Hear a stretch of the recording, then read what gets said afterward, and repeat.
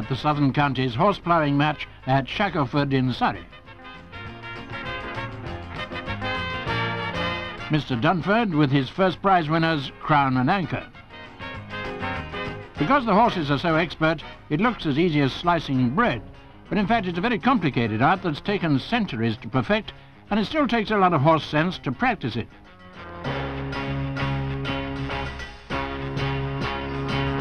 At 81, ploughman Pierce has put in almost a century himself. And keeping to the straight and narrow is only one of the things the ploughman has to watch.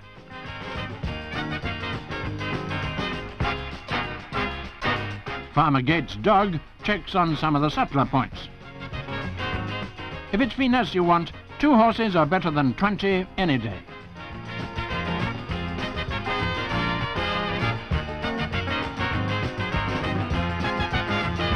And of course, experience tells.